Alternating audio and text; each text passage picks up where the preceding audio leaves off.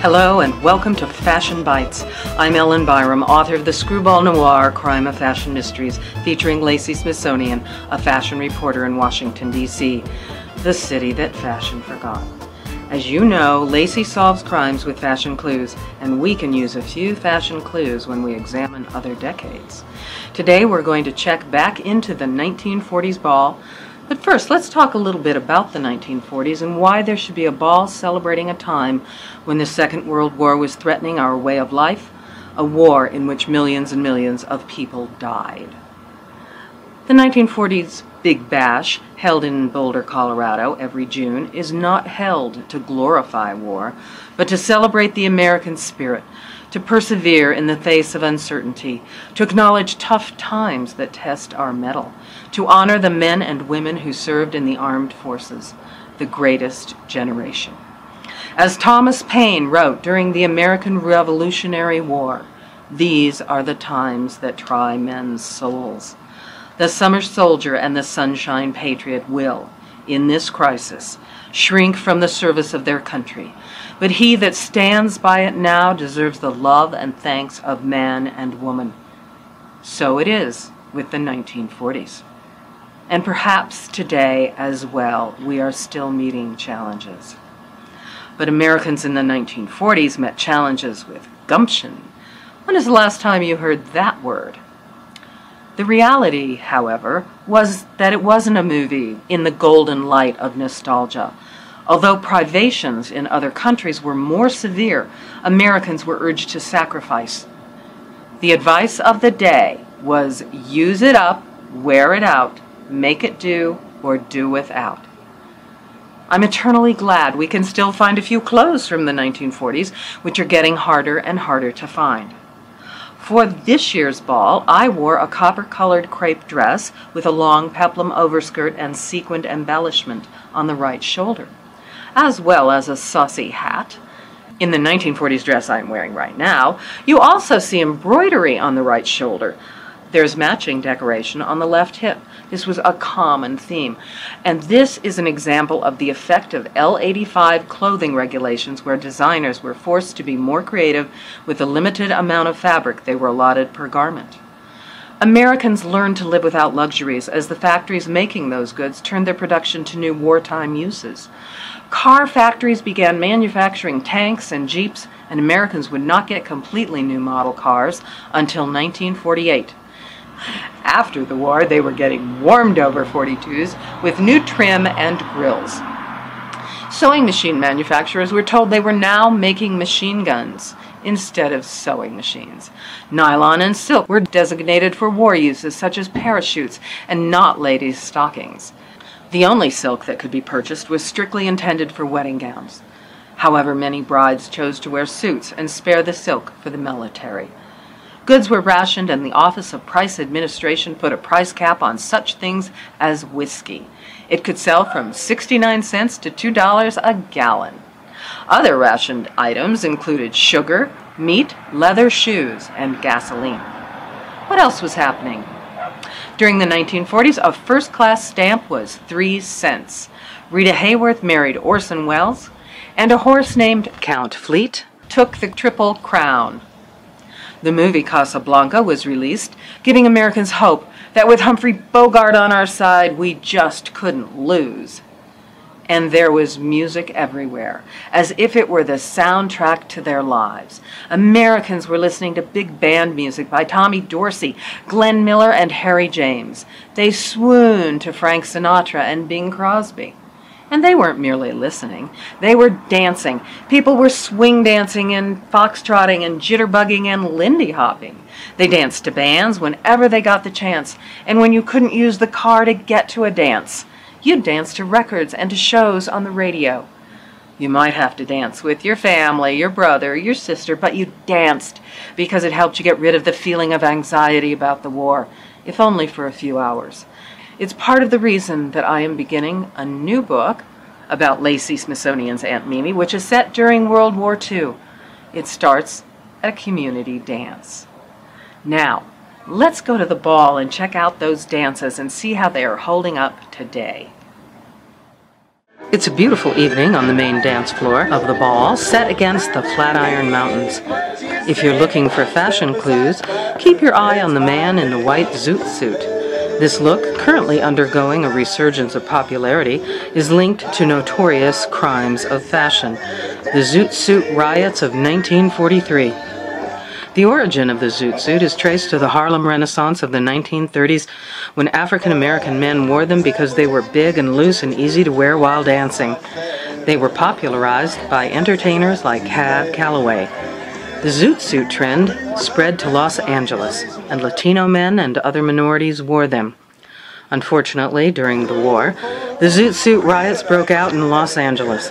Servicemen beat up on Latinos. The riots continued for days.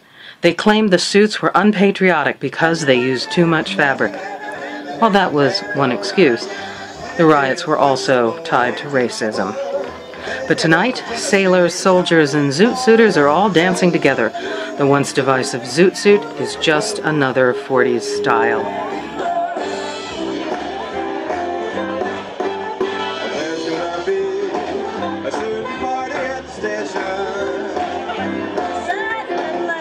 Were we speaking about wearing comfortable dancing clothes? Here's another fashion clue.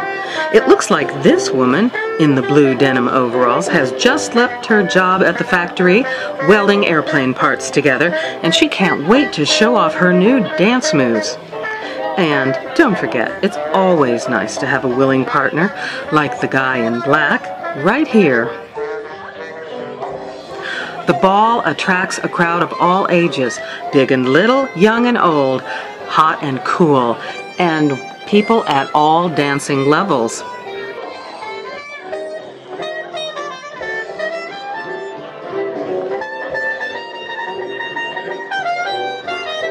Hey, these guys look pretty good.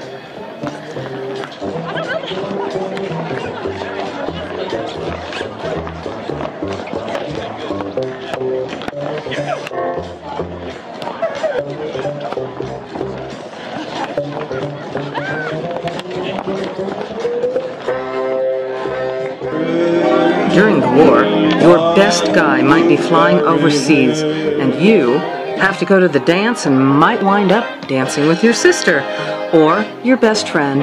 But it was a common sight at dances during the 40s.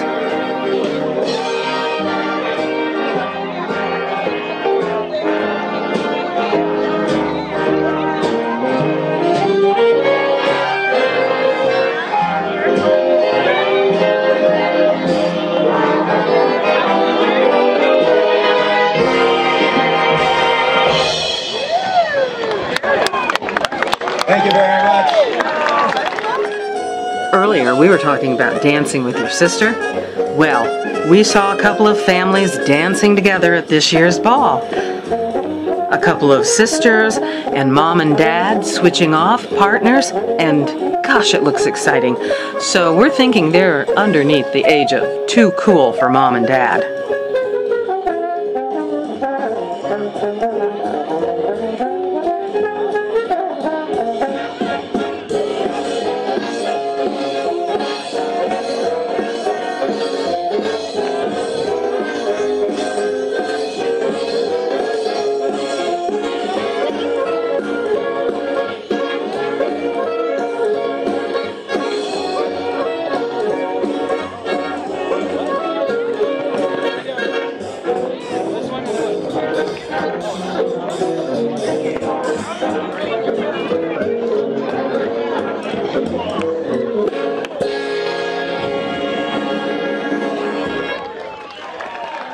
For you single people out there, the 1940s ball can be very romantic. Most years, some couples choose to become engaged at the ball, but this year, one couple went further and tied the knot and danced the night away in their beautiful evening attire. Some women can't resist a uniform, even if it's worn on your friendly neighborhood milkman. Here he is, with a fresh quart of milk and a great big smile.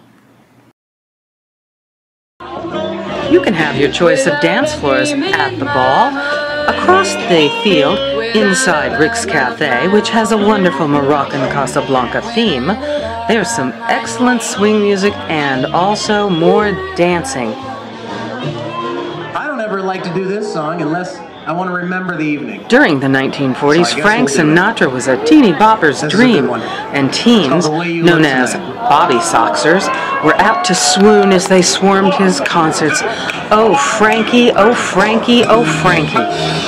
It wouldn't be an homage to the era without Mr. S, portrayed here by Derek Evilsizer, albeit a few years after the 40s, during the 50s and 60s Rat Pack era. Someday, when I'm awfully old, when the world is cold, I will feel close just thinking of you and the way you look tonight.